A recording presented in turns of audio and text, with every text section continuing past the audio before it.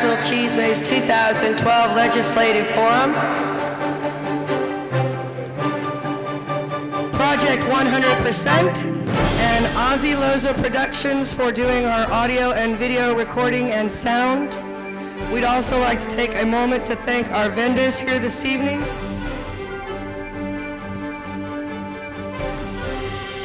We have Antonio's Restaurant, Lori's Tortas, Juani's Cakes, and BOGO Magazine. Thank you very much for your participation. And now I give you our moderators.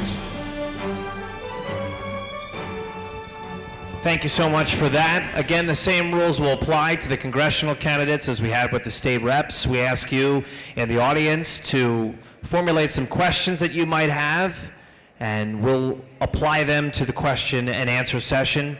Thank you so much for coming out and giving us your time to inform the public, obviously an important part of the process as we get ready to head to the polls. We'll start with a 2-minute introduction, and we're going to begin with Elmo Aycock. So if I use your wireless? Sure.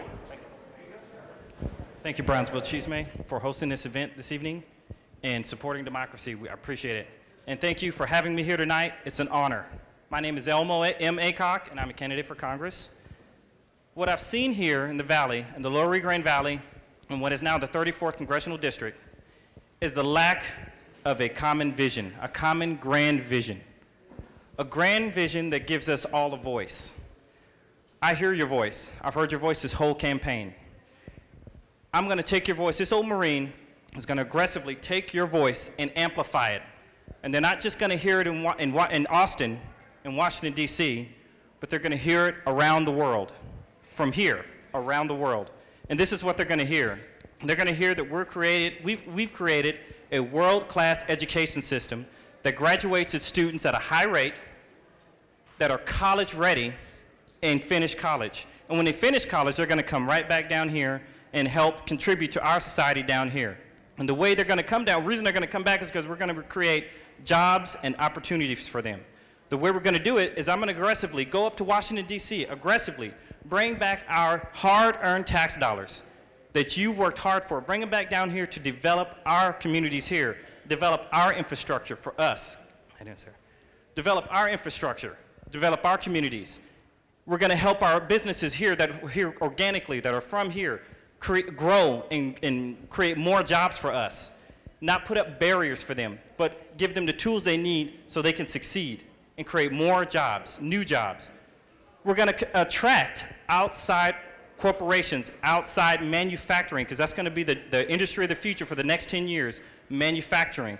Outside manufacturers, outside corporations to come here and create new jobs for us at real wages so we can afford the American dream too. So we can afford the American dream. Okay, 2 minutes? Oh, that's it? I'm sorry. Thank you very much. Vote for Aycock.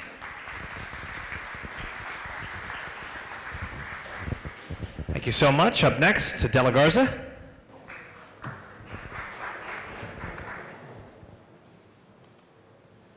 guess I should have a microphone. I want to take this opportunity to thank Cheezmeh, Linda, and group. They always do an awesome job.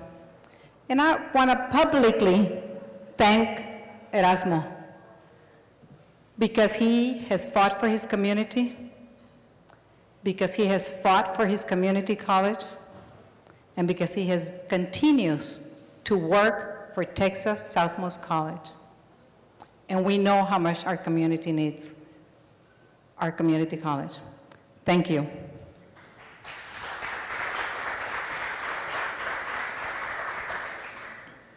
I am Adela Garza, and I am one of your neighbors. I've lived in the Rio Grande Valley for 36 years. I've owned a business, many businesses. My husband and I built a life in this district.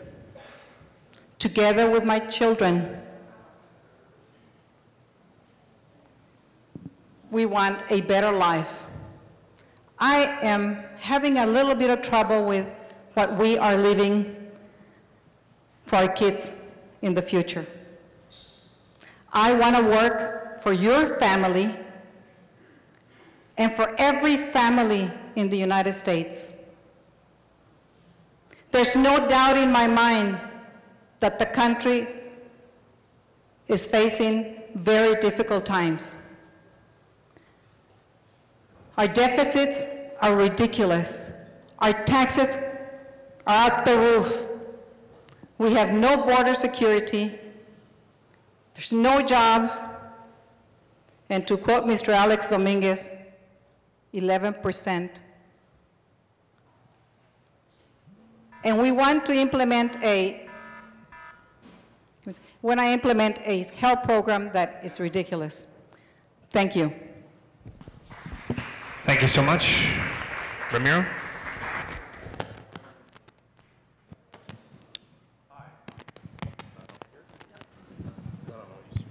Okay, it's on now. Good evening, everybody. I want to thank also the Brownsville Cheezmeh group and the panel. It's very important to have the community get engaged and get us to know us as candidates. My name is Ramiro Garza, and I am running for Congress because I want to put my experience of creating new jobs and opportunities in South Texas to work for you. I care deeply about South Texas because this is my home. This is where I grew up. I grew up in Port Isabel. I graduated from high school there. I also attended UTB-TSC, where I received my bachelor's degree in finance. Just a little over a year after that, I also received my master's degree in business administration from that fine institution. I stayed here in South Texas to get my education. I've stayed here ever since. I did all that while working full-time and also helping my family be raised, my siblings, after the sudden loss of my father. And that was very important to me for me to have done that. My experience, let me use this one here, excuse me.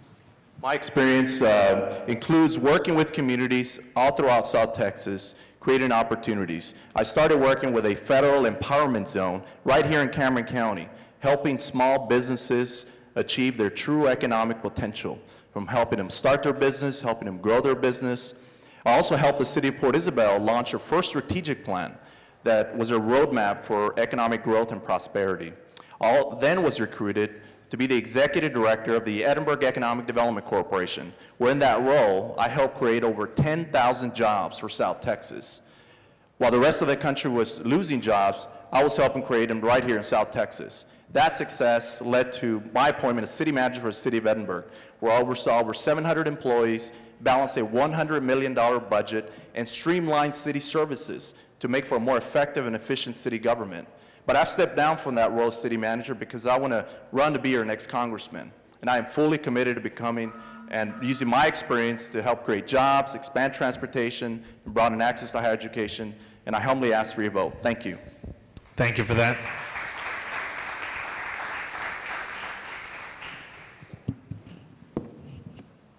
My name is Jessica Puente Bradshaw. For those of you that don't know me, I am from Brownsville. I was born in Matamoros, however, and raised in Brownsville when my mother moved here when I was 4 years old. I went to school in Mid-High, and this is where my heart is, regardless of all my travels. A little bit about me, how I have served my community, because people here need to know that I am not a career politician, and I'm not a lawyer. Nothing against lawyers. I have served as a teacher for with middle school students, high school students, and I have also helped teach adults who were immigrants English, naturalization classes, and computer classes. I moved kids from ESL into regular English classes. So even though I run as a Republican, I know what it's like to be a teacher, a public servant, and so I have nothing against those services that provide things for those children and those of us who need the help. I have also am a small business owner. I work with real estate investors who are looking to invest in communities who have dilapidated homes, who need repair in their streets, and want to improve the economic value in those neighborhoods where people who are hardworking individuals want to better themselves and their communities and the homes around them. I'm also a wife of 17 years, a mother of 2 children, and For many years in my life, but professionally for now 3.5 years, I have been a political analyst, and I have studied the federal issues in depth. I am probably the only candidate here who can say that she has read the entire Obamacare bill. I have read Cap and Trade and NDAA. Those are just 3 of the bills that I have read and that I know a lot about. Can I close? Okay. I'm not your typical candidate, and I will probably say a lot of things that are not rosy and happy, but I will always speak the truth and lay things out how they are regardless of party, and thank you very much.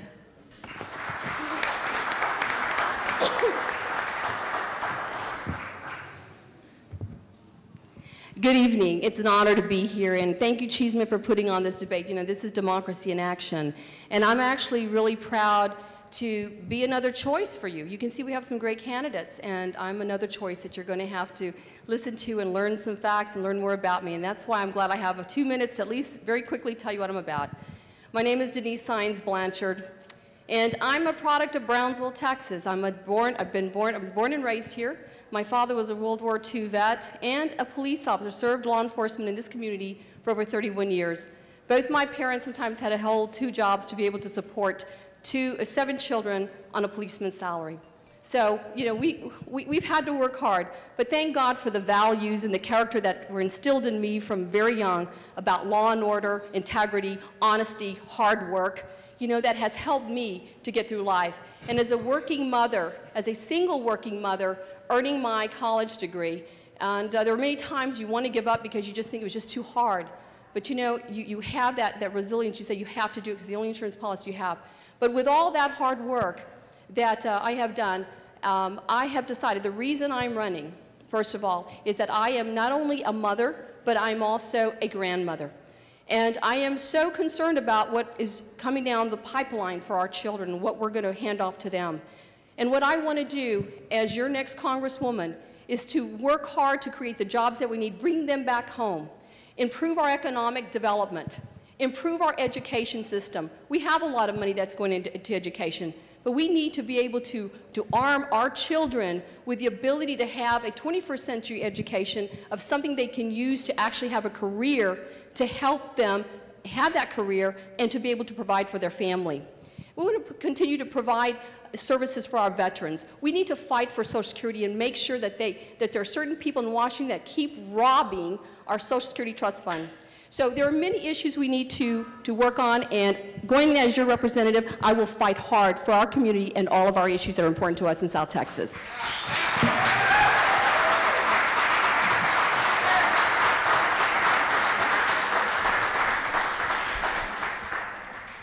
Good evening. My name is Salomon Torres. I'm a proud Democrat running for Congress. I'm from La Feria, and I now live in Harlingen, Texas. I have a beautiful wife, Yvette, who's here with me, who works at the Regional Academic Health Center in Harlingen. I have 3 beautiful kids, 4 years old, and twins, 2 years old girls. I have a mortgage, and a beautiful dog at home, and a suegra to boot. I'm going to tell you that I received my education at La Feria High School, graduated with honors, went on to St. Edward's University in Austin, attended there through the College Assistance Migrant Program, got my master's degree from the LBJ School of Public Affairs in Austin, and then my law degree from Columbia Law School. Have 17 years of experience, both in Washington and here in the district, the last 10 here on the ground, doing economic development work, representing Congressman Ruben Hinojosa for the last 9, carrying out his agenda in Hidalgo County, in Cameron County, and up north. The reason I'm running is because I'm a very proud American. I am proud to have had the opportunities that this country gave us, our family as an immigrant family, and I really cannot do anything else with my life other than to give back. I'm going to serve you in the U.S. House of Representatives with the goal to expand those opportunities for people like you, people like me, who want to start from the ground up. I also want to say that commitment to public service is something that we need to take very seriously. I am a big fan of government. I'm not one of those that wants to destroy government. I'm one of those that wants to make it better. That's my goal in serving in the U.S. House of Representatives. Thank you very much for your attention, and I look forward to getting to know all of you as I visit with Brownsville and the rest of Cameron County. Thank you.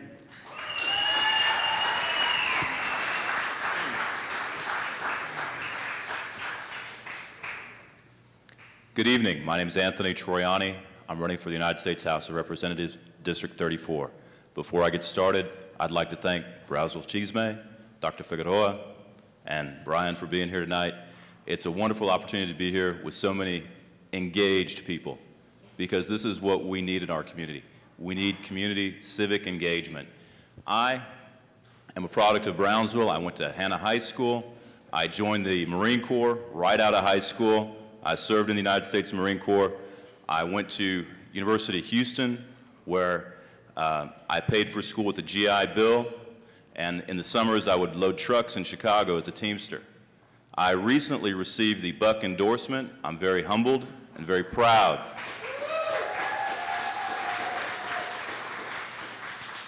And I have a plan for our community. Over the last 4 years, I have been a city commissioner in Brownsville, Texas. And during that time, I had the opportunity to go up to Washington. We discussed economic development. We discussed border issues. We discussed border security. I have experience as an attorney in federal courts. We have dealt with immigration issues, criminal issues, civil litigation issues, and those were issues that allowed us to get a reversionary clause in the border wall. We're the only community between Port Isabel and San Diego to have such a clause, and I was an integral part of that along with our negotiating team. And I, like so many other people up here, are going to talk about economic development, and there's only two types of resources: human resources and natural resources. And in this district, we have a wealth of both. We have a population that is growing, that we have to train, that we have to invest in so that we can carry them into the future. And we have the natural resources in the Eagle Ford Shale, wind, energy, biofuels. All of those things are things that we can work with in our community to get us into the future. We can talk about the past, we can talk about where we're going, but at the end of the day, we live in the future. And for that reason, I humbly ask for your vote and your support to be your next United States Congressman. Thank you.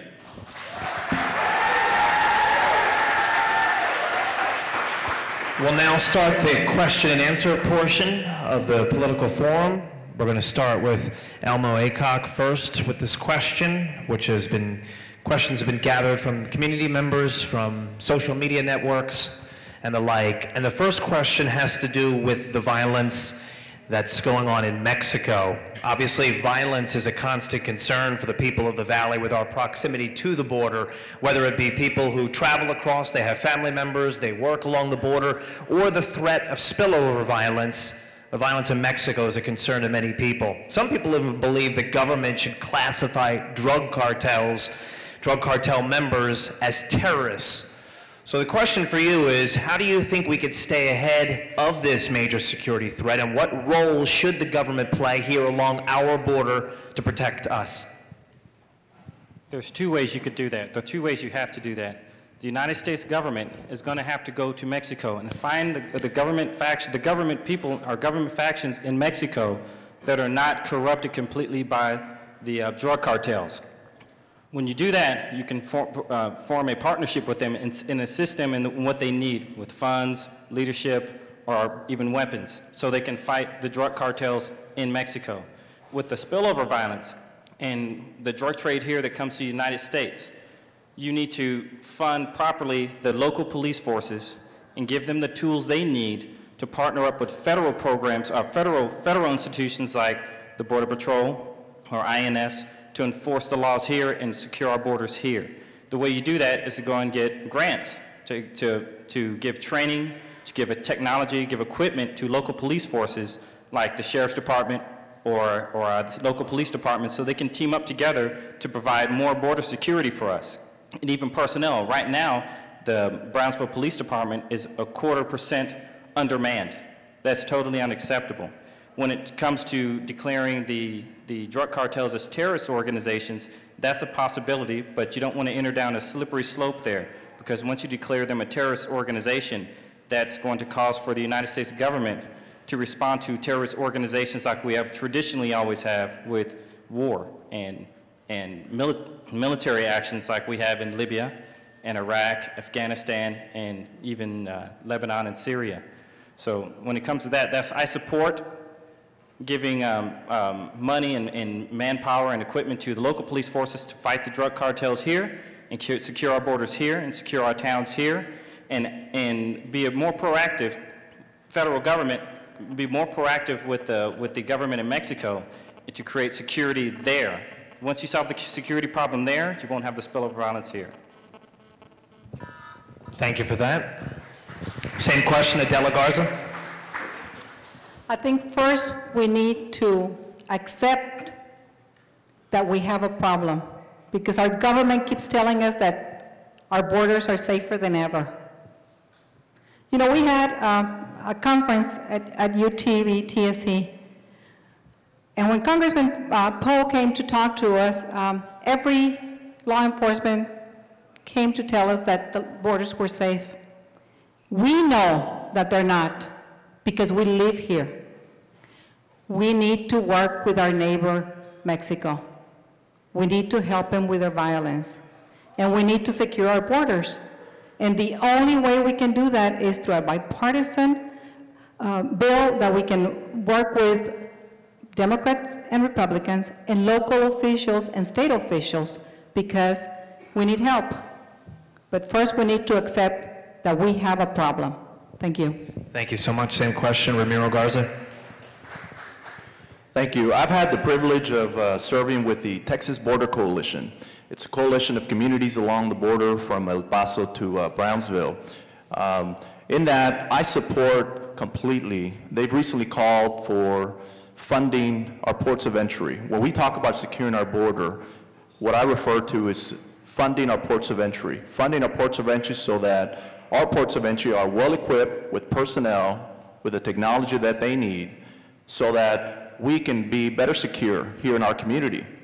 The Government Accountability Office estimates that there is 6,000 new agents that are needed at our ports of entry, all throughout from San Diego to Brownsville, and $6 billion in funding to upgrade our facilities. Ladies and gentlemen, as your congressman, that will be my focus. We need to continue supporting these initiatives and find the resources that we need to secure our borders. That is the answer. And we need to support efforts by these groups like Texas Border Coalition and others that are partnering with our local communities. They're also advocating for other funding for our law enforcement groups in our region that can help support any kind of spillover violence that comes our way. I have gone throughout the district. I've seen some of the issues that are affecting. This issue is not just affecting the border, it's affecting north of us. It's affecting some of the communities north of the checkpoints. And as I mentioned, as your congressman, I will work and fight hard to make sure that our ports of entry are fully funded. Thank you. Thank you for that. Same question, Jessica. Sure. We're talking about the violence in Mexico and the concern the people of the Valley, especially here in Brownsville, that they have with the proximity to that violence and the concern with spillover violence. Some people believe the government should classify the drug cartel members as terrorists for more aggressive action to prevent that spillover from happening. How do you think the government should tackle what some consider to be a major security threat? Okay. First of all, I do not agree with the idea of categorizing the drug cartel violence as terrorists. We all know, that if we go down that route, we run the risk of having American citizens also be classified as terrorists if they have even a remote affiliation, or maybe perhaps a family member who happens to be committing illegal crimes through drug smuggling and what have you. So we don't want to go down that slope, first of all. There is a problem. It is a crime. People here in the Valley are worried about it, whether it's bullets whizzing through the air or actual cartel violence moving across the river into our area. So that does need to be addressed. Now we have a tier system that we need to look at, and all of it is going to need some funding, absolutely. But we have a police force, the local police force. They are here to protect the community within the cities, the localities, the sheriff's department. They need to focus with the crime that is already here. We also have the Border Patrol. They do protect our ports of entry. They deal with immigration issues. We need to make sure that they have the resources necessary, whether it's bulletproof vests, guns, surveillance equipment, so that they are not only protecting us from illegal immigration or smuggling of individuals or small drug crime, but that they can protect themselves, and that they are in a situation where they are not fearful of being reprimanded by the government for perhaps using a little too much force. That's the second level. The third level is the military. Now, the military does scare a lot of people, but the fact of the matter is that the military is the only organization or the only group of the federal government that has the ability and the training to be able to fight the cartel violence at that level. It's not the job of the police or the Border Patrol. We do have to have the ability of having the military here, but also within a limited basis, just to ensure that the crime does not spill over. Thank you so much. Denise, when you're ready.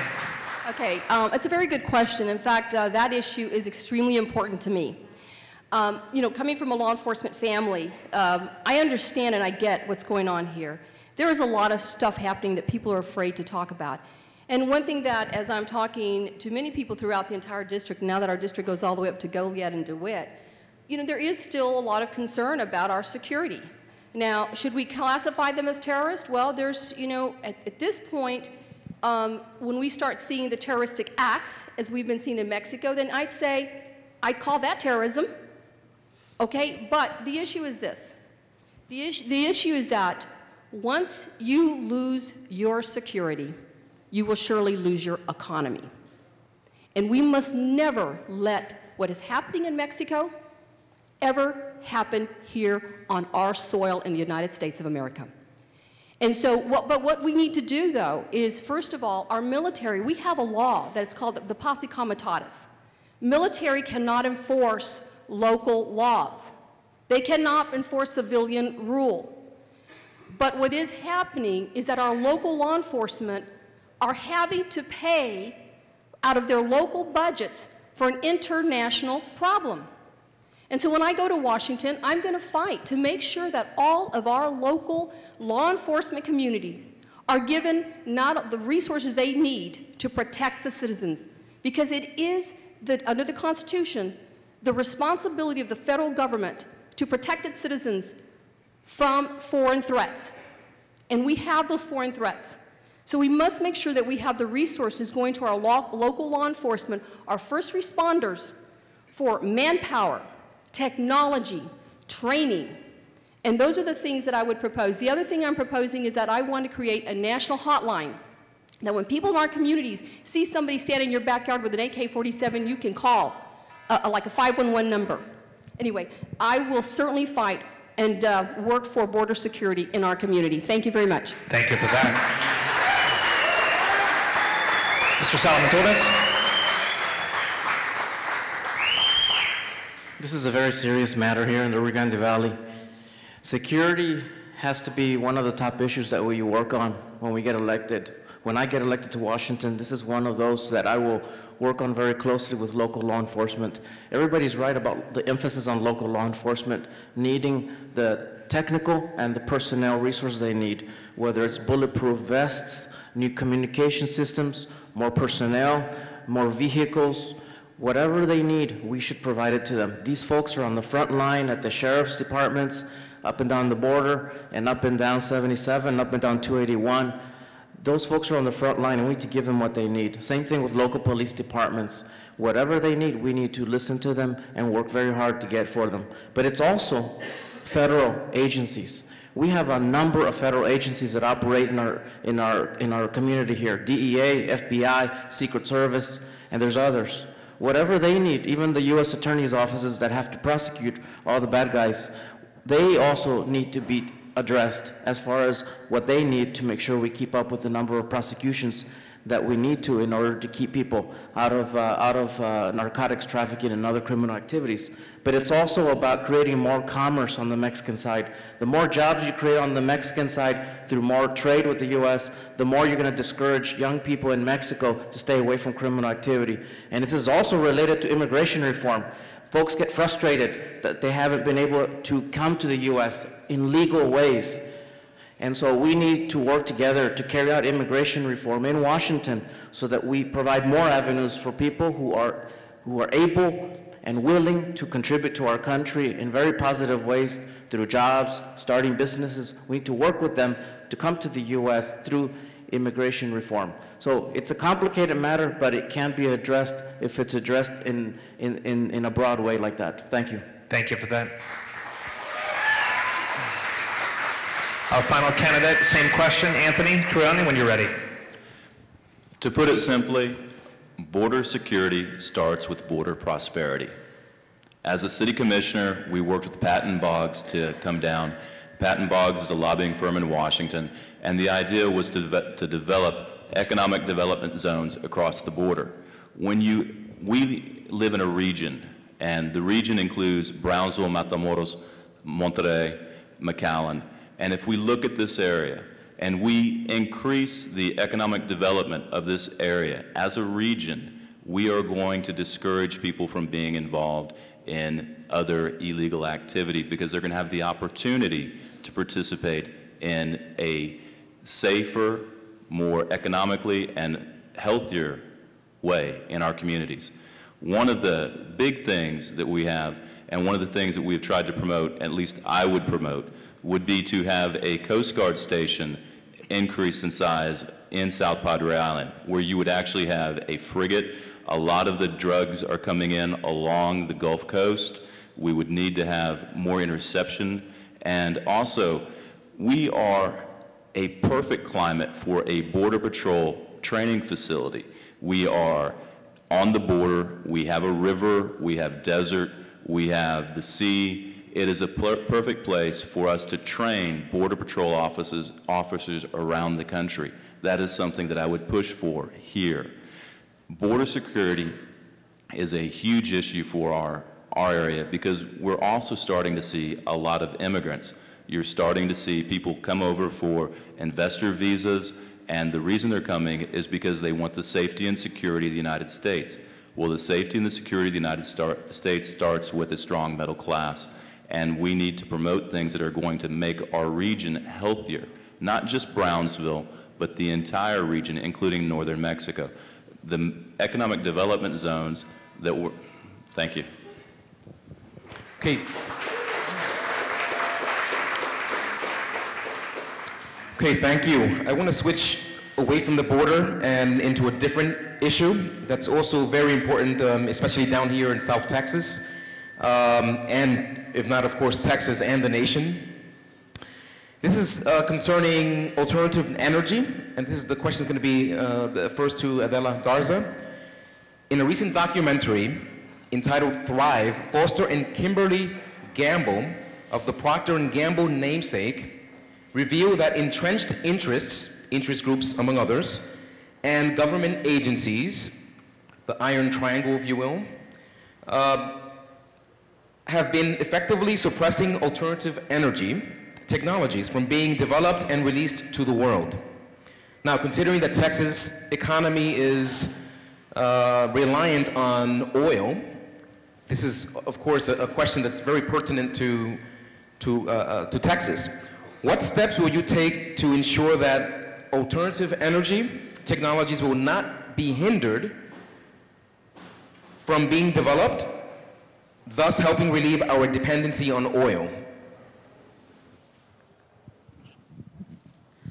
Let me see if I got your question. What would I do to promote new? Right, what would you do to promote alternative energy? At the same time, try to do something about the hindrance of development, the development process of these new technologies. Because we have very entrenched interest in other types of forces in Washington, among other places, that have hindered the process of developing new energy sources. And we're going to start with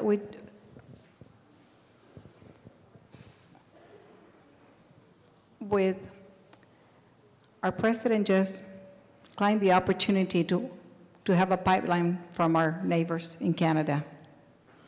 We chose to buy oil from a dictator. But we are doing several things with wind energy, and I think that's moving in the right direction. However, we are not being able to sustain wind energy without government subsidies. Our vehicles need to move with less gas, and I know there's technology. You know, our citizens are not dumb. As Americans, we're smart. We can do this. Yes, there is so many lobbying groups that suppress our entrepreneurship. I am sure there's more ways to curb the appetite for oil. I am sure we can come to a different solution. But unless we have a government that is willing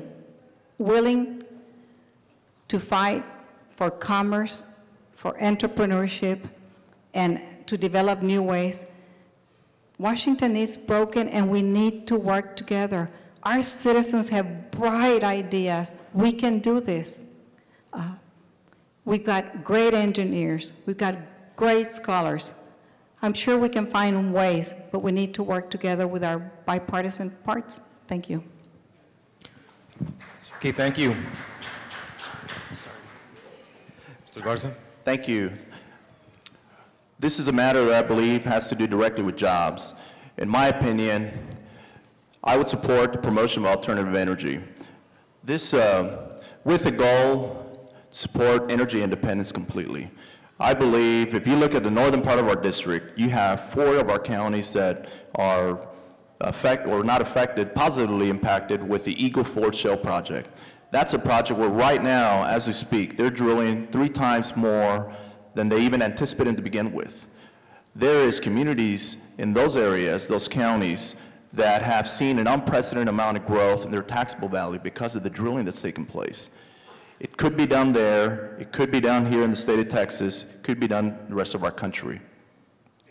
In order to do that, we need to make sure that we can ensure our Environmental Protection Agency, whenever they make a ruling, whenever they make anything that may affect our ability to, with energy independence, we need to ensure that it does not affect the environment, but it also does not affect the creation of jobs. And in my role, what I would support, what I would think that we would need, it would occur to me that we would need a national energy policy.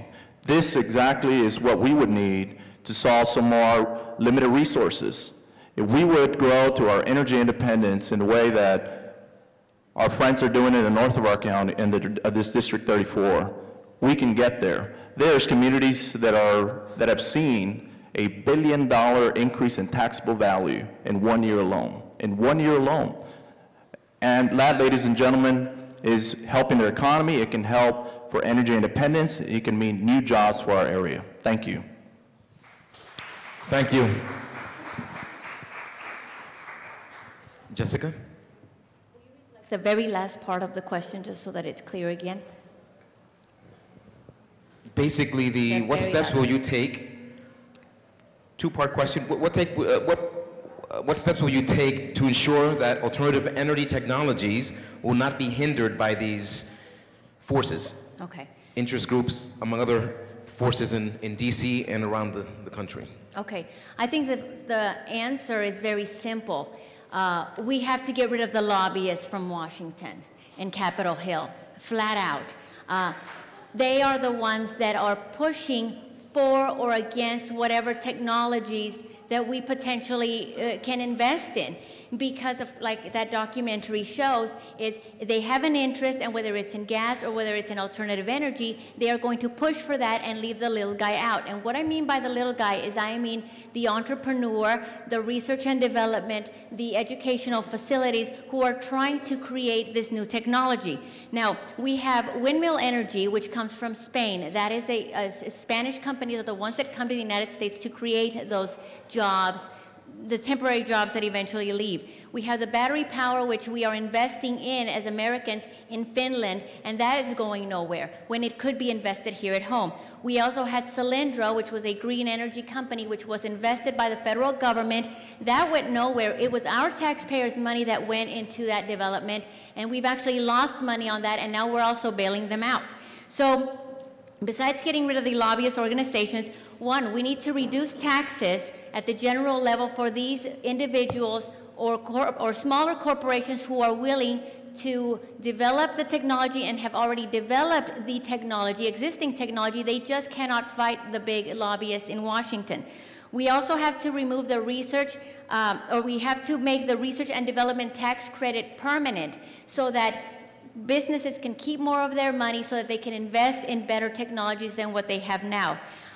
We also need to use within our district, we have the educational facilities.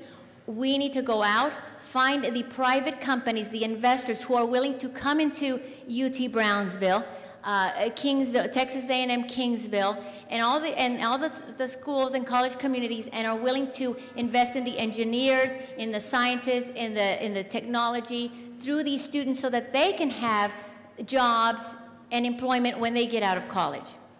Thank you. Thank you. Energy is very important to our communities and to our country, to our state.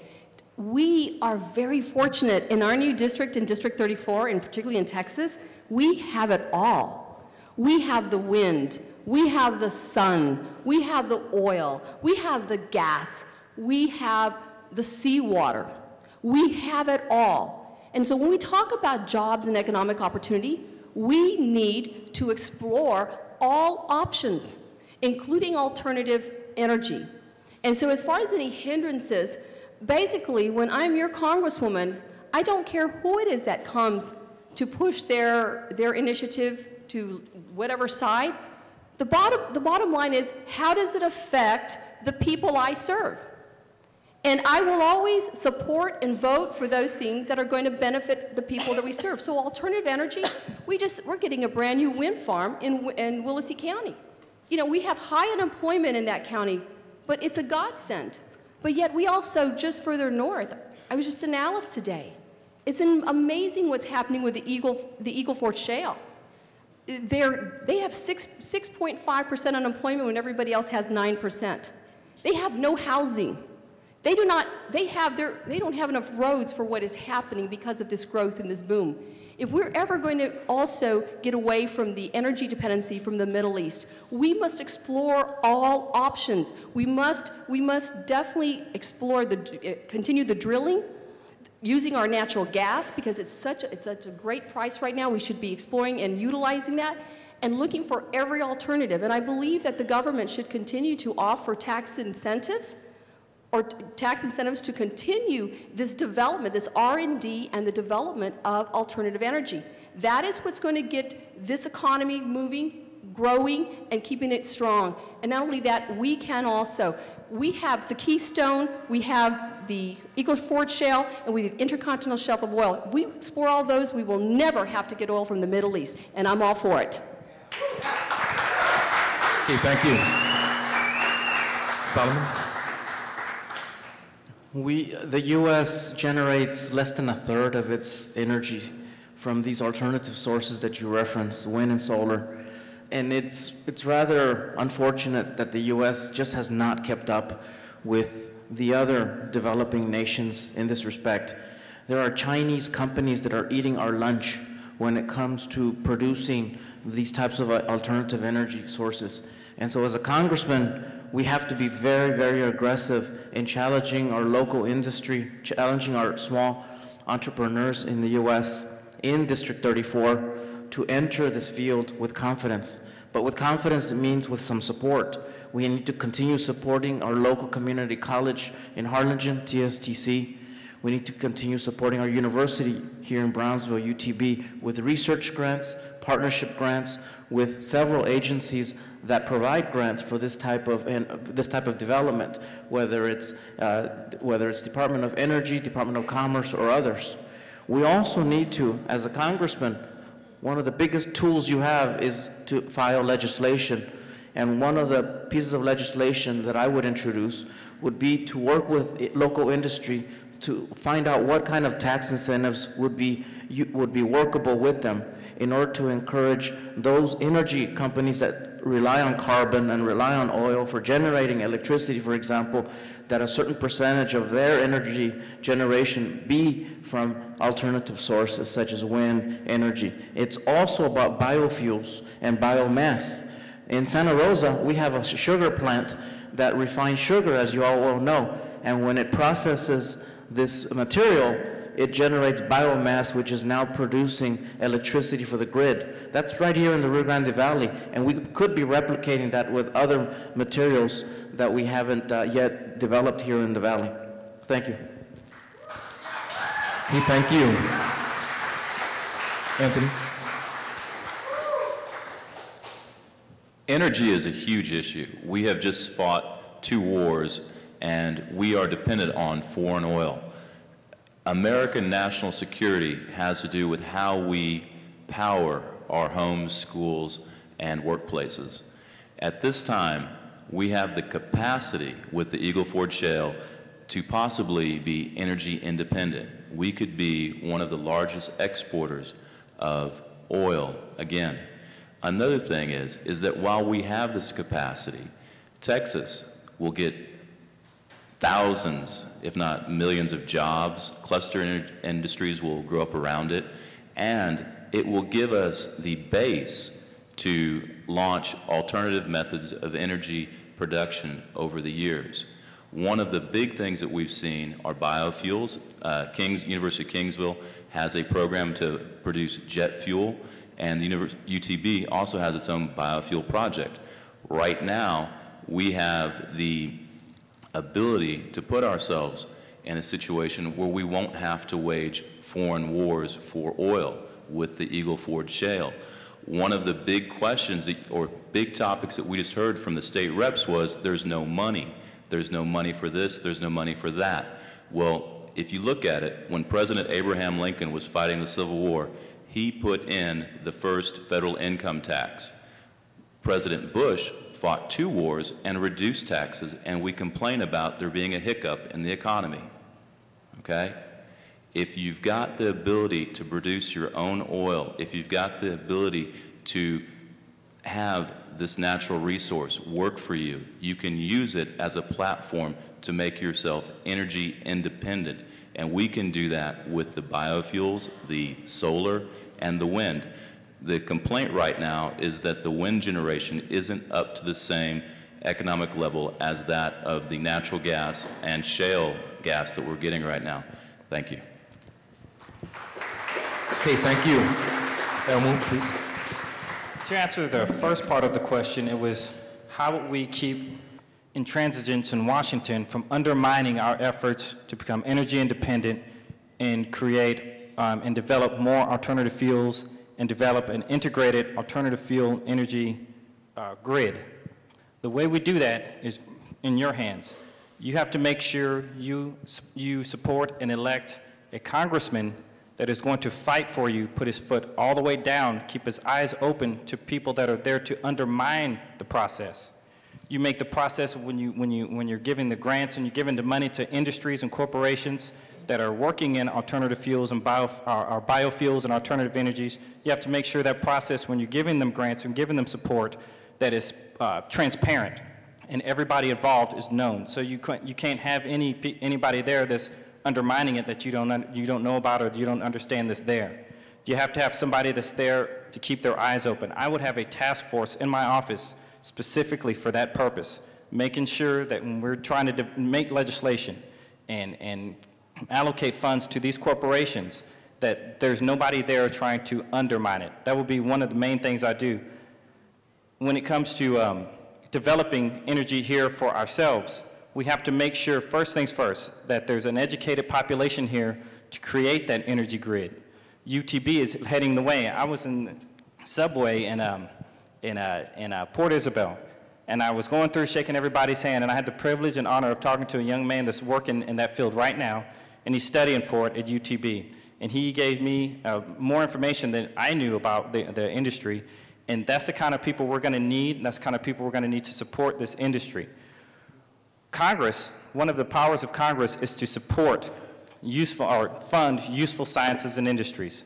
I would support the development of green energy and biofuels here in the Valley and to create an integrated system here for us in the Valley and use it as an example for the rest of the country. Okay, thank you. Now we're going to field some questions from the audience. Okay, the question was fielded for the audience, and it is in reference to commitment to our veterans who have served our country heroically.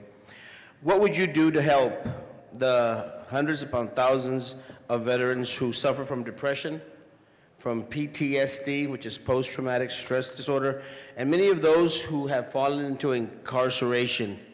After all, these veterans have served our country. How do you plan to serve those who have served us? Ramiro Garza, please.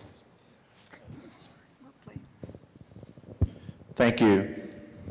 We have an obligation to care for our veterans. I know in the last forum we talked about Veterans Hospital, and earlier I talked about that, but this is a very touchy issue that I'm glad you're bringing up right now.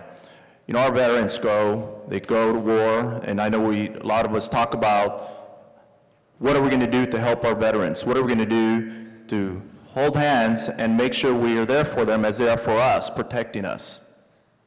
I will tell you that I have experience when I worked in the Federal Empowerment Zone, one of the programs that came out of that was a Veterans Business Opportunity Center. That center was in place that we worked alongside with to help veterans that wanted to start their own small business. We need to have other centers to address the issues that you just mentioned to make sure that our veterans are cared for.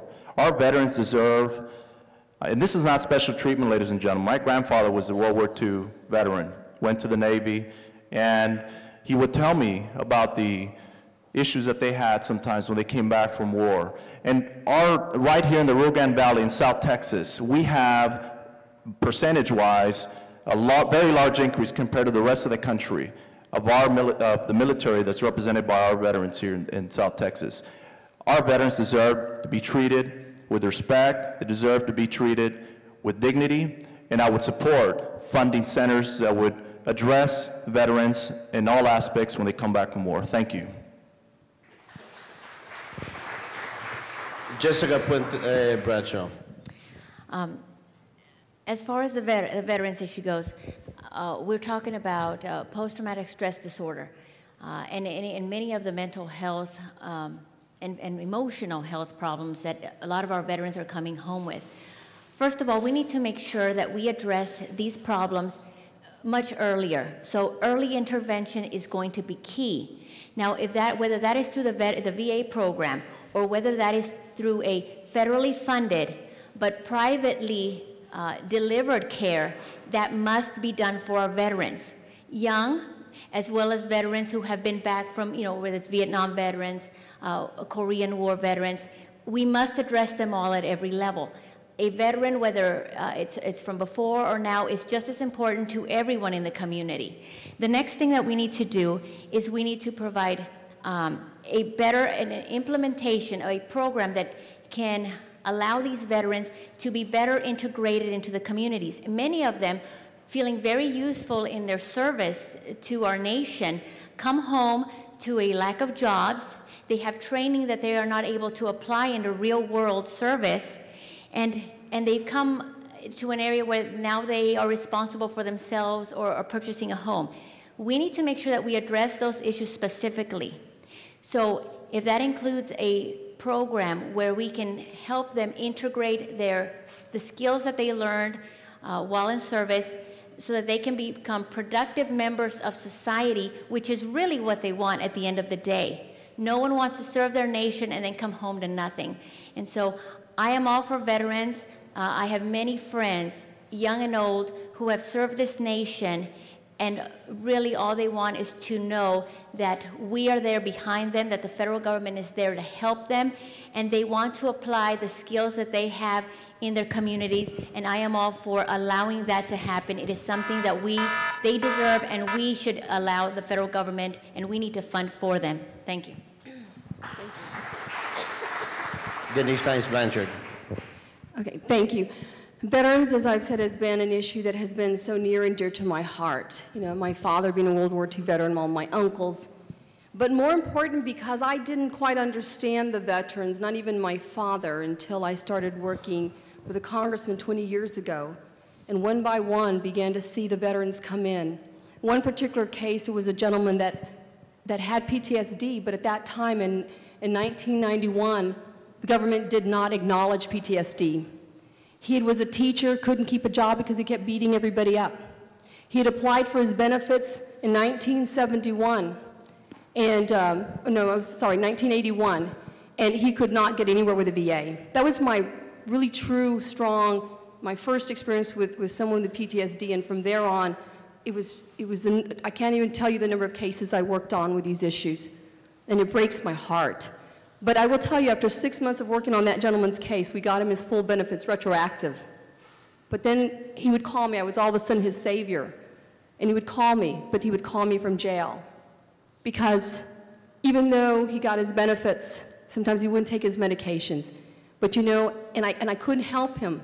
Because at that point, your congressman, remember there's 3 branches of government. We can't get involved in the judicial system. The law is the law and nobody's above the law. And right now, we do need to address that issue. That was one issue that I worked with some JAGs to talk about that issue, that we have right now, there are returning Iraqi and Afghanistan veterans that are doing 1, 2, 3, 4, 5 tours right now. They're not coming back the same. They have the PTSD, they have the depression, but they're not acknowledging it. Why? Because they don't want to have the stigma, and they want to be able to come back and try to assimilate into a natural life and to get a job. And if they have that on their records, they feel that that's going to hurt them. So the government did pass a bill where they are getting more help, but we need to continue to do more. And more important, we need to have our local congressional offices, when our veterans cannot get help from the VA, that they will have a representative to be there to fight for them. And I will do that. Solomon Torres. You asked specifically about veterans with PTSD or those who have a criminal background. Yes, depression, PTSD, and those who are incarcerated. I've learned from my experience with Congressman Hinojosa that a lot of times the answer is actually not with VA. A lot of times the answer is with peers, other veterans that have the same emotional or mental or behavioral challenge that they've come back with. So as a congressman, I would work with community groups that need seed money in order to create counseling groups, to create groups within universities or within employment agencies, basically offices where veterans would be comfortable going to.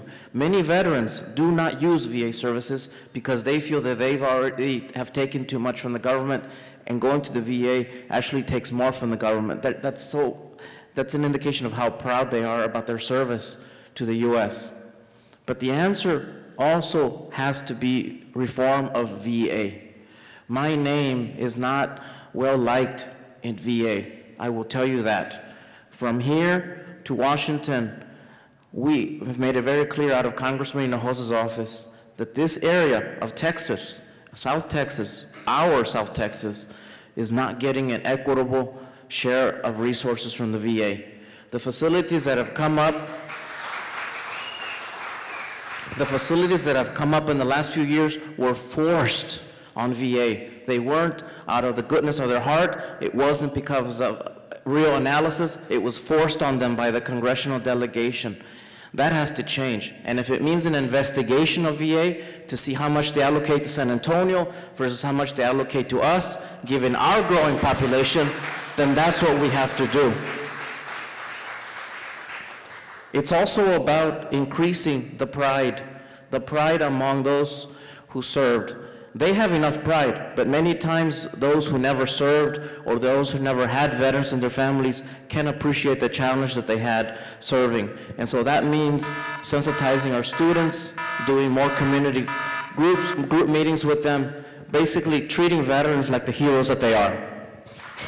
Thank you.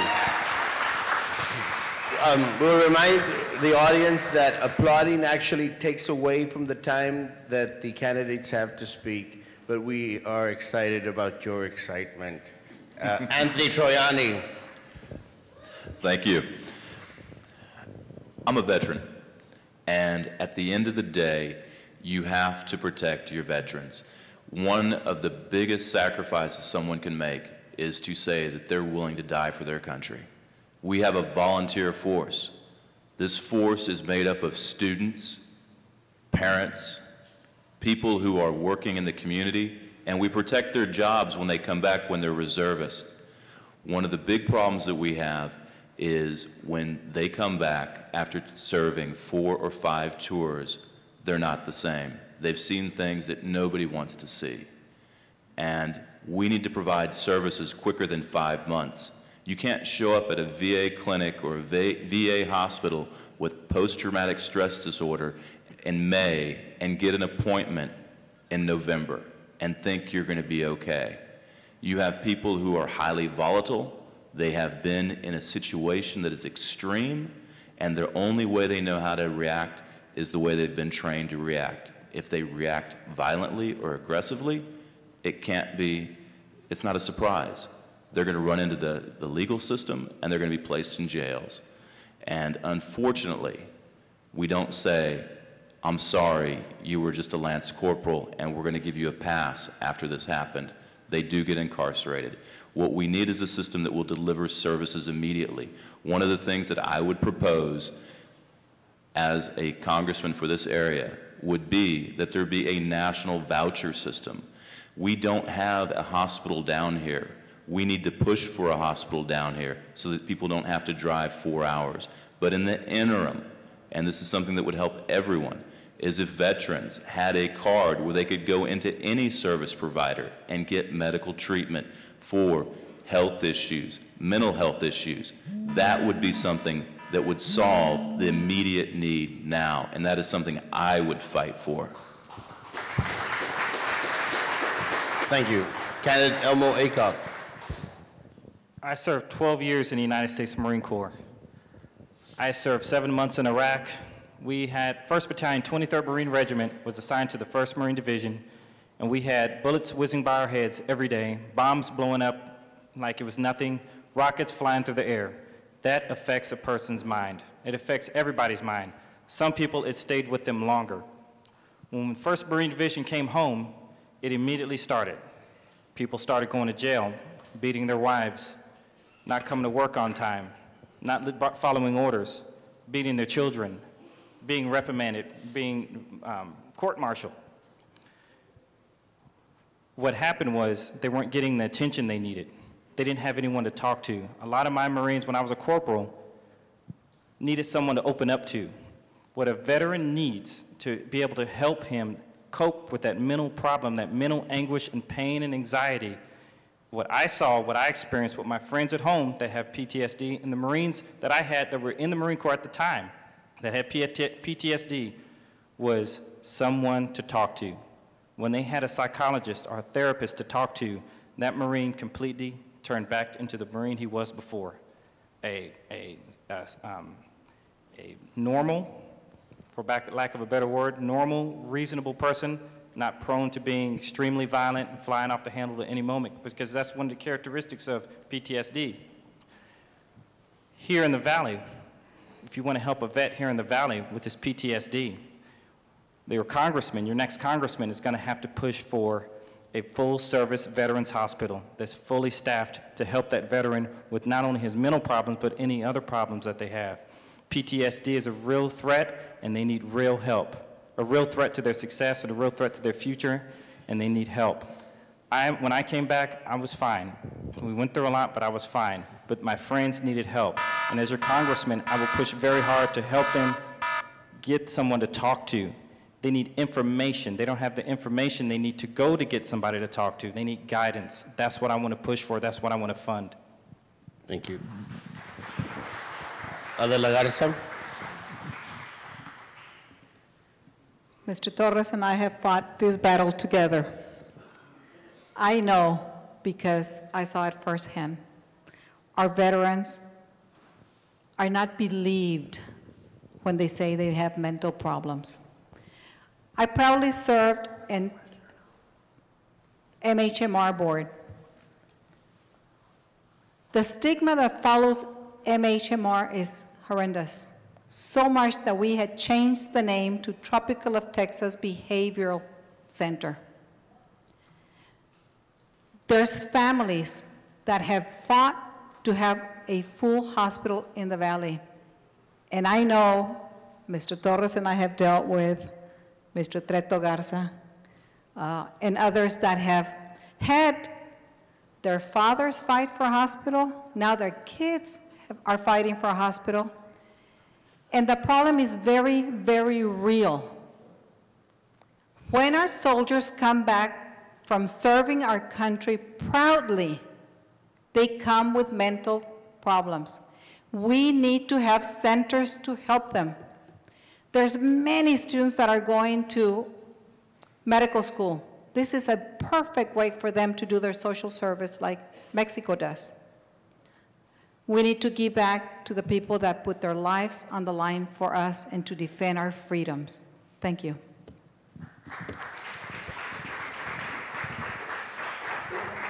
Okay, thank you very much. We're going to start this one with Jessica Fuente Bradshaw. You'll be answering this one. And the question deals with, obviously, a lot of people are happy to see troops in Iraq finally coming home. We know we still have troops in Afghanistan and other nations, but there isn't a day that goes by where we don't hear on the news now tensions are escalating between Israel and Iran over the threat that Iran will become a nuclear state. President Obama wants more sanctions against Iran. Israel is leaning more towards military action. The question for you is, where do you stand on the issue of diplomacy on this matter versus defense? And do you think a nuclear Iran poses a direct danger to the U.S.? I listened to the speech that Prime Minister Benjamin Netanyahu gave recently, and there's certainly a threat. If we were Israel, we would be very worried if we had a nuclear threat at our backyard or our back door. So where do I stand on this issue? The people of Israel must be supported. We have claimed, we have declared our allegiance, or we are allies with them. I believe that as the United States, we should be prepared. We should, however, stand on the sidelines, ready to defend our allies if necessary. I do not believe that we should aggravate or be the first to strike. This is an issue that Israel has been dealing with, whether it's Iran or Iraq, directly. And we have always stood by them, and we should continue that. But we should let them, as a sovereign state, independent, decide what and when they need to do what they need to do. In foreign relations, we would discuss. And then after a declaration of war, Congress would make the decision as to what would need to be done next. At no point would the President or United Nations or NATO decide that for us. As far as sanctions being applied, looking at the issues, it is something that I would have to look at, Congress would have to look at, and we would have to understand deeply to know what steps we need to take. It's very easy to watch the news and think that we can come up as backseat drivers to say, this is what I would do. Let's just get in there and want to immediately fight. At the end of the day, folks, if we send people in there, it is our young men and young women who would have to go in there on our behalf. And so we need to make sure that we always look at everything and analyze before that declaration is made.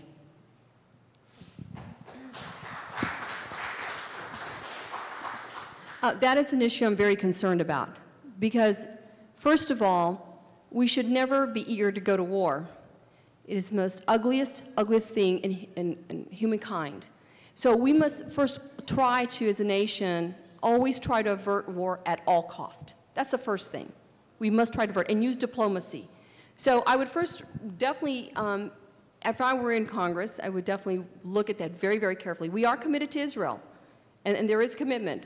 But the reality also is, if Israel goes in and attacks, we're going in. But can this country sustain it? Can we afford it? Our manpower, our weaponry system is exhausted. Our budget is busted. You know, where is that going to leave the United States? So that concerns me greatly. And I do believe that the President is trying to avert that type of war at all cost. And that is where I would stand, is to try to avert any type of military action, use the diplomacy, use the sanctions, whatever needs to be done to avert war at all cost. And if that fails and Iran becomes a serious threat and actually strikes, then we've got to hit them back with everything we've got. Thank you very much.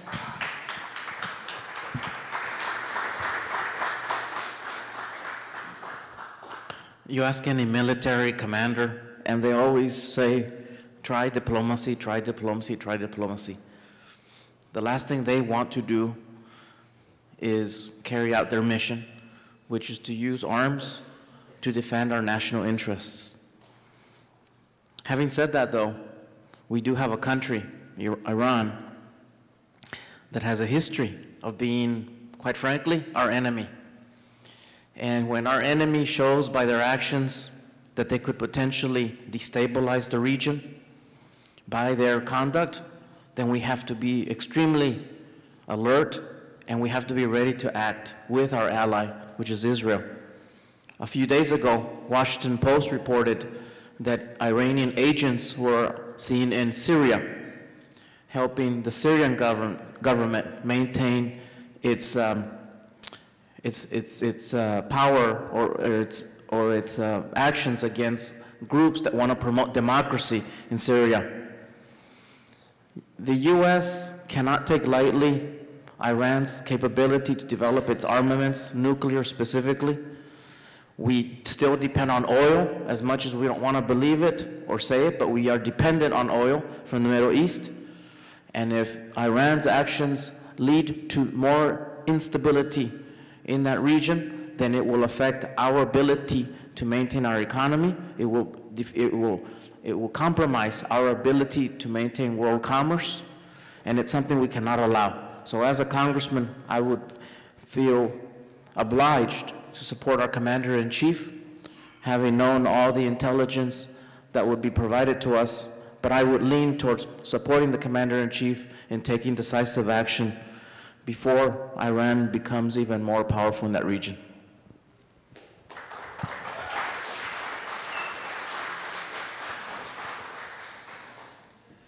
As an 18-year-old, I joined the United States Marine Corps. I did it because my uncle had served 2 tours in Vietnam as a Marine Corps Recon Ranger. I didn't listen to my dad, who had served 1 tour in Vietnam as a combat medic. As a 45-year-old father of 2, I've got an 11-year-old little boy who likes to play soldier. I do not want to send young men into battle to die for our country unless it's absolutely necessary. Nor would I vote to do so unless it was absolutely necessary. That being said, if you can't support a friend, who's going to support you? And that's it. We have a long-term relationship with Israel. There is a bond. We helped establish it as a sovereign nation. And to allow it to be destroyed by a power that is openly adverse to us is intolerable. Thank you.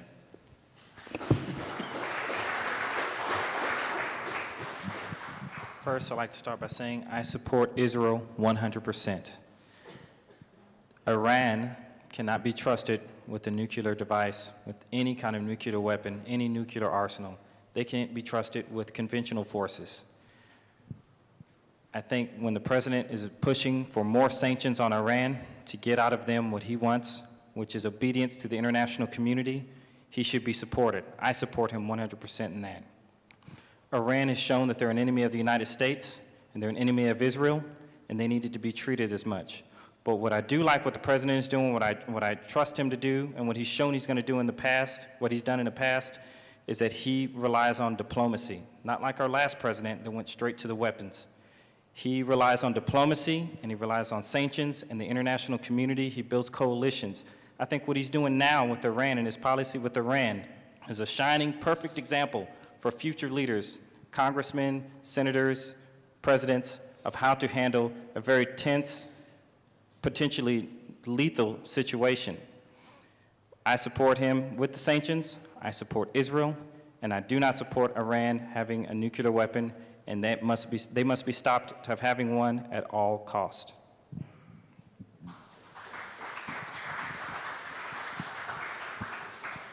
This is very simple.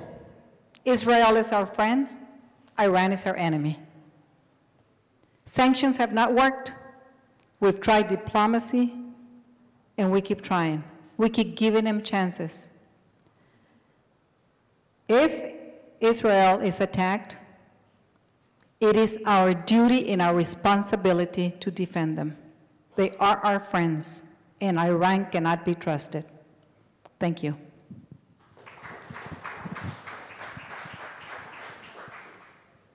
The question was if Iran poses a direct danger to the United States, and I think it does. I really think it does. This is very important to me. I think as a congressman, you would expect us to make sure we make an informed decision when it comes to taking any military action. I would not support any kind of military action where there is no justifiable evidence for us to go to war. I believe that we should, before we even put our weapons and put our young men and women in harm's way, we need to make sure that we have the evidence that we need. We have our men and women, our protection of our country first in hand, because Israel is our friend, and I agree with every one of you. We need to protect them. If they are attacked, we need to be prepared. But at the same time, I could not support going to war without first exhausting all diplomacy, sanctions that are fully necessary for us to be able to make sure that we maintain our relationship with Israel and we support Israel. And as your congressman, I will work hard to make sure that I will be fully prepared and fully informed before we send our men and women for military action. Thank you.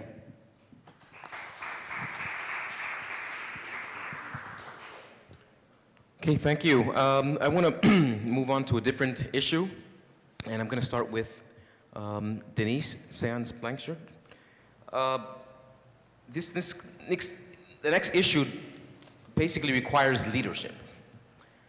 We have plenty of managers, or people who want to manage and control in Washington, and we are experiencing what people call a leadership vacuum. Now, this is the healthcare issue. We all know that we have here in South Texas and among other parts of Texas an obesity problem, right? Among other types of problems. It's a problem. We have to acknowledge it. Now, the question is, how would we deal with the issue of preventive care within the debate of healthcare reform that is also connected to health literacy?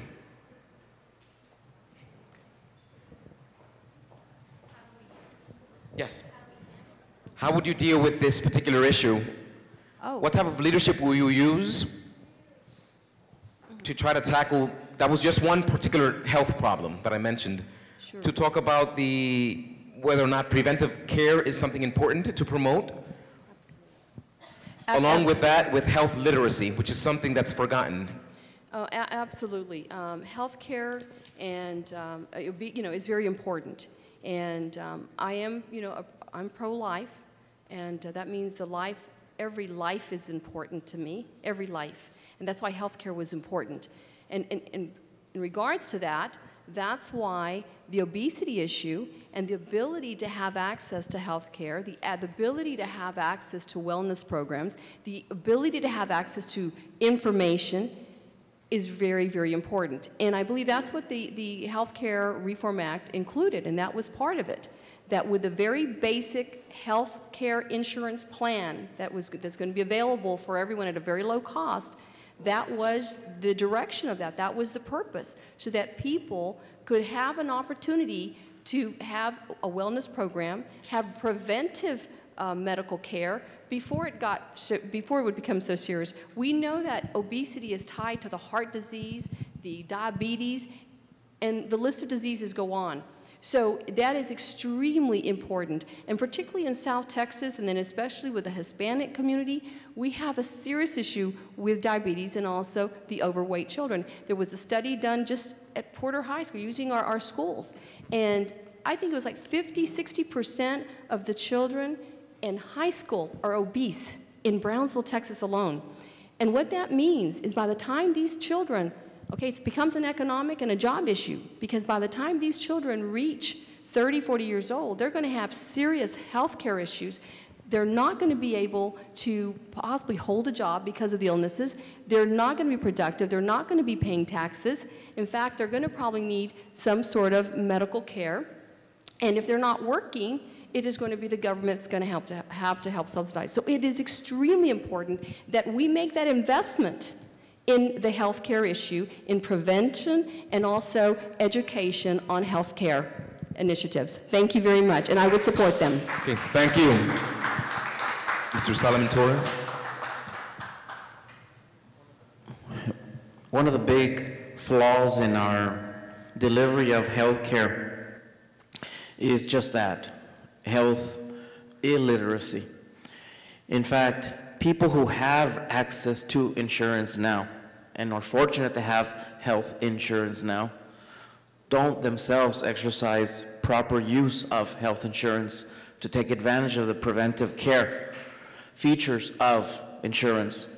So imagine those 40% plus of our population in this area that have no access to health care. How can you expect them to be on top of this issue the way people with health insurance do? The answer lies on several fronts. Number one, we actually need to expand the amount of nutrition research here in our region and in the state. My wife, who works at the Regional Academic Health Center, is coordinating several studies that focus on nutrition research. Some focus on Hispanics. So it is that fundamental. People who have access to different foods simply do not exercise proper judgment because they don't understand the science of the food that they're consuming. We take for granted that we can eat a flour tortilla because we grew up eating a flour tortilla, but it's one of the most unhealthy things you can put in your body. And we do it as if there's nothing wrong with it. Well, there's nothing wrong with eating a flour tortilla, but there's a lot wrong with eating it in excess and not eating a well-balanced meal or diet and not being part of a well-balanced lifestyle. That is all related back to education. It's related back to what kind of influence we have on our children. How hard do we push our children to be literate when it comes to their bodies, when it comes to their nutrition needs? Also, recruitment of medical professionals. We sorely need more medical personnel in the Valley, doctors and nurses. Okay, thank you. Anthony. Thank you. Diabetes and preventive medicine are huge issues. Health choices are huge issues. In the city of Brownsville, we started the Brownsville's Biggest Loser program. The reason for that was a joint project with the University of Texas Health Science Centers from Houston. They came down and they did studies and wanted to study diabetes and obesity in our community. The reason for that is because we are a microcosm of many of the problems that the state of Texas and the nation are going to face over the coming years, based on our population, the education levels, and what the studies show is that healthy choices, healthy attitudes, and habits are connected with prosperity. and economic development. The higher your income level, the more likely you are to make good choices for food, good choices for your family as far as exercise, and you've got a higher quality of life. We have to promote two things: education and involvement, which is similar to what the city is doing through the Brownsville Biggest Loser program. You can participate in activities throughout the city, and also we have to do things that are going to increase the ability to generate income so that people actually have time to go out and take advantage of that. If all you're doing day in and day out is trying to get food on the table and money to pay your gas and electricity, you're not going to have time to take a walk and enjoy the park and everything else. So you have to focus on both aspects. It has to be a dual program. One is focusing on choices for healthy attitudes and habits, and the other thing is the community and the community leaders trying to improve opportunities. And with that, you can have a better community. And it's not just for Brownsville, it's for the entire area, because this problem, the obesity problem, is a national problem because we have too many kids that are sitting in front of the TV instead of getting out and getting involved. Thank you. Okay, thank you. One way you can help cut into the obesity problem in the Rio Grande Valley or in the United States is through education. We need to create an education policy, a national education policy, and a local education policy that emphasizes good choices, a healthy lifestyle, and activity. Activity and eating right is how you control your health and how you maintain your health. In San Antonio, the mayor of San Antonio, Julian Castro, is a perfect example of somebody offering leadership and trying to help keep his community healthy. He lives by it. He participates in activities, physical activities around his community, around his city. He eats properly. He goes out and he speaks on it. He leads from the front. He's a proactive leader on the issue of keeping the people. In San Antonio, there's a lot of minorities. I was one of them. I'm from San Antonio. And health is a big issue. I have family members that are obese, and they're just not obese. They have joint problems now because of it. They have heart problems because of it. They have all other sorts of issues that come with it.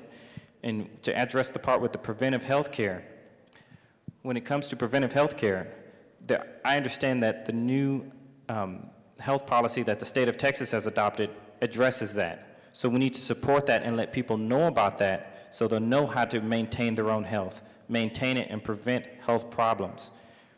Another thing you can do is elect a congressman that is physically fit, that will lead by example and show our children how to participate in health activities and eat healthy and make proper choices and be proactive in that way and send out information and let the people know about the proper choices they can make and what can happen on the negative side if they don't make these choices. Not to scare them, but just to inform them.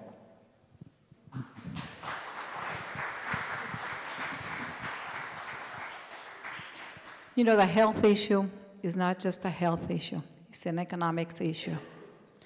And I know, because I have a son that's a diabetic, and he's been a diabetic since he was 20 years old.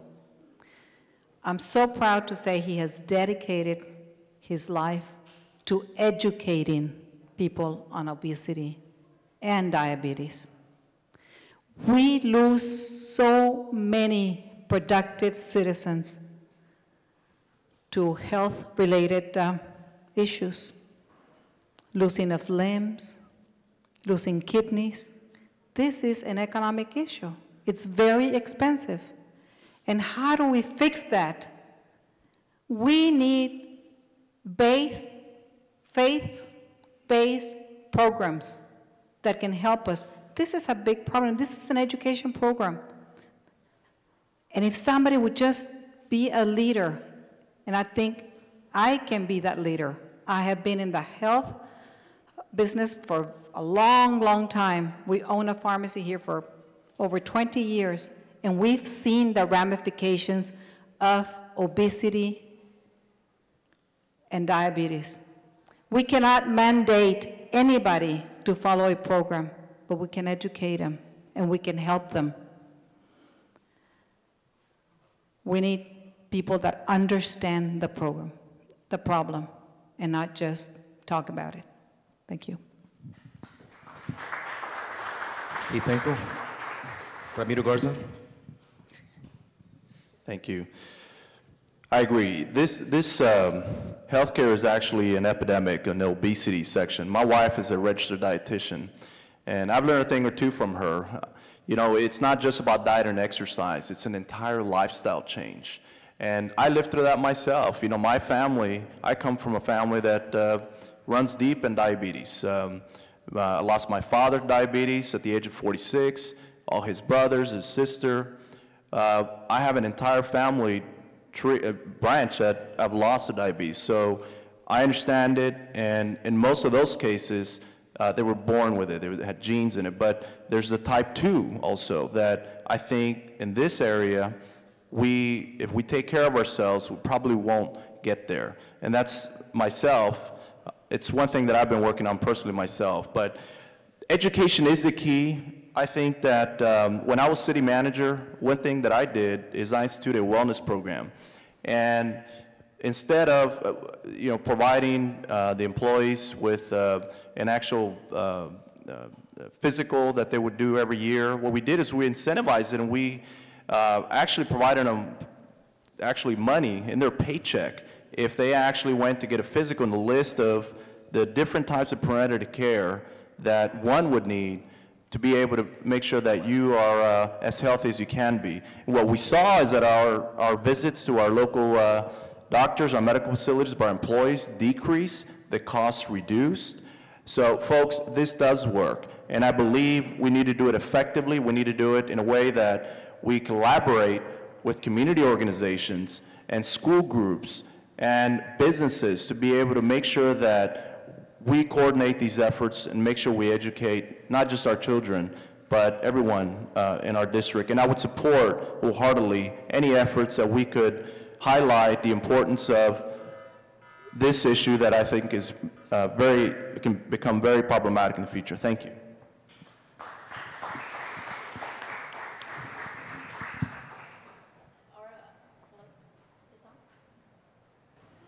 It's not. Oh, there it is. The issue of diabetes, an overweight population, is certainly a national issue.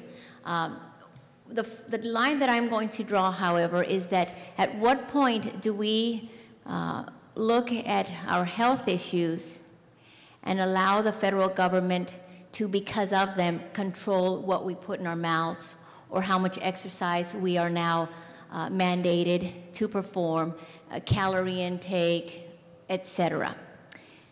Do I believe that we need to educate the community, not only about nutrition, but exercise? Absolutely. I think that what the city of Brownsville is doing in regards to making the city a more outdoor, physical city is great. We need to have those programs at the city level. As a congresswoman, I would absolutely work with the localities within the district to help in facilitate that process, to make the communities more outdoorsy and more friendly to children with parks and trails, bike lanes, all of that. But as a congresswoman, I would never allow the federal government to dictate what anyone puts in their mouth. I do believe, however, that the one step that the federal government can take is to be an educator through public service announcements. We've had them before. We educated, 20, 30 years ago, we educated the public on AIDS and how it wasn't spread through handshaking or sneezing. We've educated people on washing their hands or covering their mouths when they cough. The federal government can institute a program like that to let people know, hey, good exercise, a certain amount of calorie intake. We have the nutrition labels that are required in food packaging. So that's about as far as I would go. At every other level, we need to let the communities take care of themselves. We need to educate parents so that then they can decide what they need to do for their children, and it goes on from there. But I don't believe that it's the federal government's business to dictate. Thank you for that. In an interest to make sure that the folks in the audience get a chance to meet the candidates afterwards, we're going to go ahead and move right to the closing statements. You'll have 2 minutes for that. And I encourage you to address any topics that you think voters would have liked to have heard an answer on. This is your opportunity to put that in there. We're going to start with Anthony. Your 2 minutes begins as soon as you start to talk. If I can get up here. Thank you all for coming out tonight. It's very important that we engage in this process. It has been over 20 years since we've had an open seat. The last forum, it was commented on that there has never been a congressman from Brownsville. In fact, there has been. It was back in the 1930s.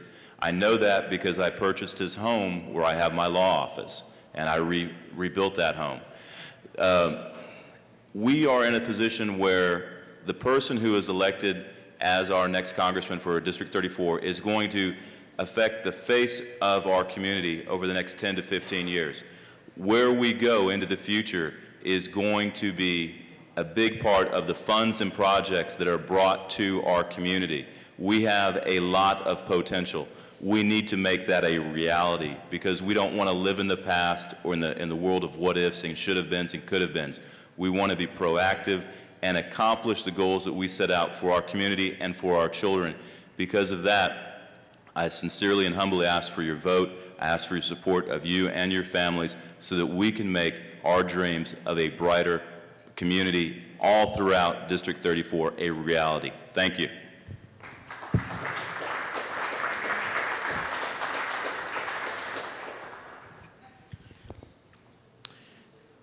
Brownsville is a very historical city.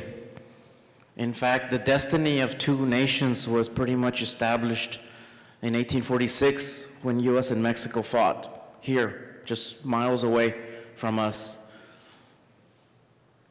History is a great lesson for us. And you know that if you do not elect a congressman from your county, it will make a difference in the long run. Brownsville, we may not face this opportunity, and Cameron County may not face this opportunity for years or decades to select somebody from here, somebody who will have the best interests of South Texas up in Washington. That is why I ask you, as Brownsville residents and as residents of other parts of District 34, to take this decision very, very seriously as to whom you select on May 29th. The individual you select should be the best qualified, should be the one with the most relevant experience, should be the one that can start to work on day one, not year number 2 after they get elected. That's what I'm offering you. I'm offering you that if you elect me as your next congressman, I will start from day 1 to work on aggressively for the needs of the Rio Grande Valley and South Texas. Expect the highest standards of all your candidates. Expect the highest standards of me, candidates who are here, candidates who are not here. If there's blemishes of any candidate on this slate, you should talk about it.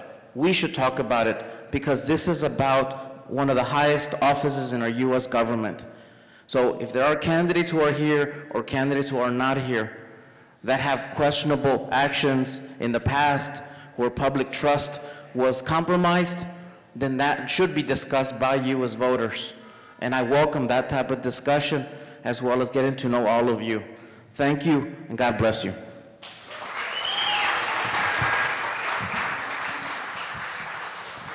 Thank you so much. And again, I want to thank Cheezmeh, Dr. Figueroa, and Fran for being here and giving us this opportunity. This truly is democracy in action. But I'm going to ask you for your support. It's very, very simple. I want to go work for you. I've been doing it all my life as a public servant. I want to bring service back into the word public servant. It's about you. It's not about me. It's about you. And I have dedicated my life from working from the Brownsville Independent School District to working with the Brownsville Chamber of Commerce, the Brownsville Economic Development Council, the Brownsville Airport, and 20 years of government service serving in the House of Representatives with our former congressman. I have worked every issue in this district, from the north to the south. I am ready to continue. You know, I thought I was just actually going to go into retirement, start my own business because I wanted to be an entrepreneur. but I realize that there are so many unmet needs in our community. We need people that, we need to have our people be represented in Washington, to have a loud and clear voice on the issues that are important to us, from creating jobs, economic opportunities, better educational opportunities for our kids, protecting our Social Security, helping to work on our deficit, because that's important, and fighting like heck for our veterans. And so I ask you to please support me in my bid for Congress, because I don't owe anybody anything, but I owe you everything. And I will continue to work very hard to give you everything I have to be your voice.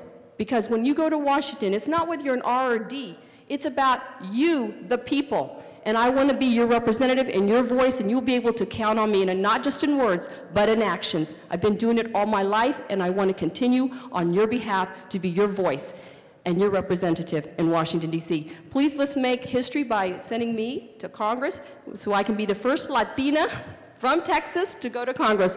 Thank you, and God bless you.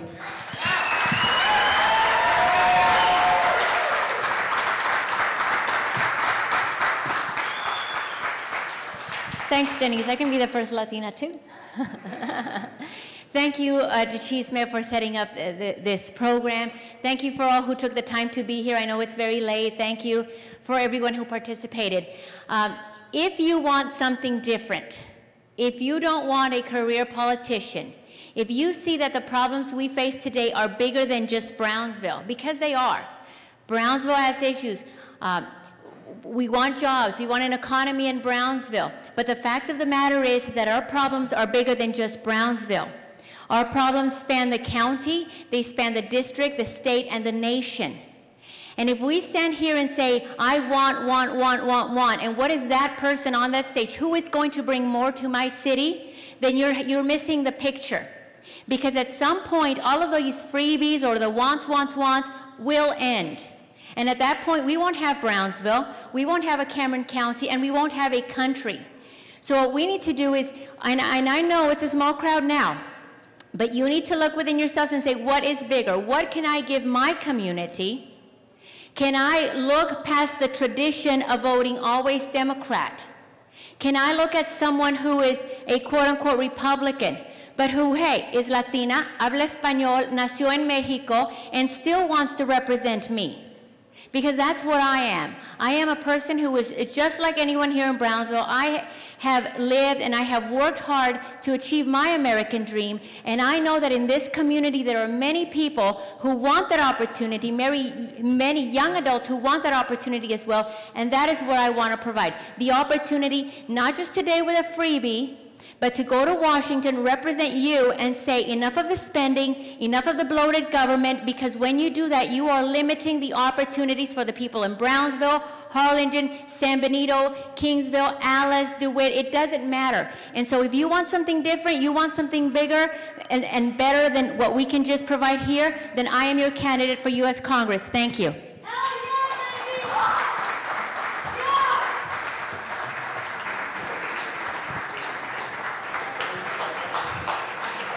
Thank you so much for the opportunity, and thank you again, Brownsville Cheezmeh and the panel for hosting us today. This is a great opportunity to get to know us candidates.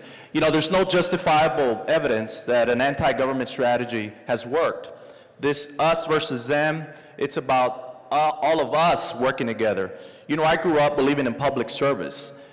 When done right, can do good things in people's lives. I believe the role of government should be that of working with people in the community and businesses to create opportunities to help people get to where they need to in life. Better schools, better universities, a strong healthcare system, and a secure social safety net. I believe that, you know, the question should be actually, how are we doing to help our economy? I don't think we're doing enough. I think that the issue in this campaign is about who in the candidates has the experience and the ability to not just go out and fight in Washington, but who can go up to Washington and build consensus, build alliances, so that we can create opportunities for our district. You know, I'm not satisfied that 3 times the national average of poverty exists here, right here in this county. 3 times the national average, ladies and gentlemen. I'm not satisfied that our classrooms are crowded. I'm not satisfied that we're still growing population with about 1 million people without an interstate highway. These are all factors that strengthen the local economy. And I have the experience working the last 15 years, creating new jobs, creating opportunities for residents all throughout this area.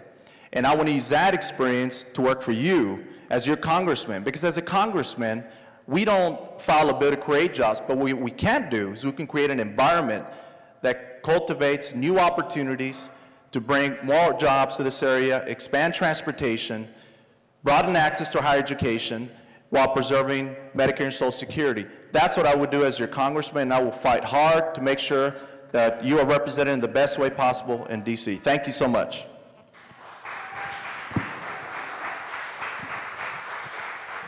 Thank you. I agree with Mr. Torres. It starts with honesty. You tell your people what you're about. I've lived in this community for 36 years, and I am a small businesswoman. I know what our country is going through. I've signed the front of a paycheck. I've had to look at employees in the eye and tell them, you're a great employee, you've been with me for 20 years, and I have to let you go. I know what it is to fight, to check your bank, to see if you can make payroll. Our Constitution was written to limit the power of government, and we have deviated so much from it. We need to bring it back to we, the people. It is in your hands to find somebody that will represent you in Washington. You will not have another opportunity like this one for a long, long time. Choose well. Choose somebody that has worked for you. A career politician is somebody that gets paid for a job. I've served my community, and I've never been paid for any service. I appreciate your support. I thank you for this forum, and I ask for your vote. Thank you.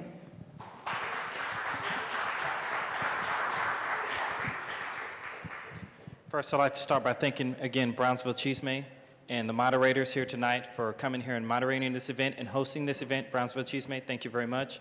And it was an honor and a privilege for being able to speak with you tonight and come before you and explain some of my ideas and platforms. If you look at the candidates that we have here tonight, with the exception of me, we've all had an opportunity to serve our country and our communities here locally. This is what you've gotten from them, either on individual resumes or all together. 13.6% unemployment just here in Cameron County. 34% of the population living below the poverty line. No telling how many more are hovering around that, living on the margins. A 48% high school dropout rate. That's what you have. That's what you can expect from them, more of it. We need to elect a new leader to send us in a new direction with new ideas. Elect somebody that's going to not just say what needs to be done and have ideas and line them up and itemize them and tell you what's going good and what's going bad, but you need to elect somebody that's going to take action. That's very important, that's going to take action against the corruption that's gone wild, against the waste in government, against the problems that we have with the divisive government. Somebody that's going to go up there and cooperate and work with others, not go up there and to create gridlock in Washington, D.C. That's very important that you elect someone like that. It's very important that you elect someone that's going to take action. I am that candidate, and I'm humbled tonight to be here to talk with you. I ask you humbly for your votes and your support. Thank you. We certainly want to thank the candidates again. Let's give them another round of applause. On behalf of Brownsville Cheezmeh, UTB, Action 4 News, we thank you for being a fantastic audience. We encourage you to find us on our Facebook pages, Brownsville Cheezmeh, UTB, search Ryan Wolf. Talk to everybody about what you learned tonight, and more importantly, get out there and vote. Have a great night.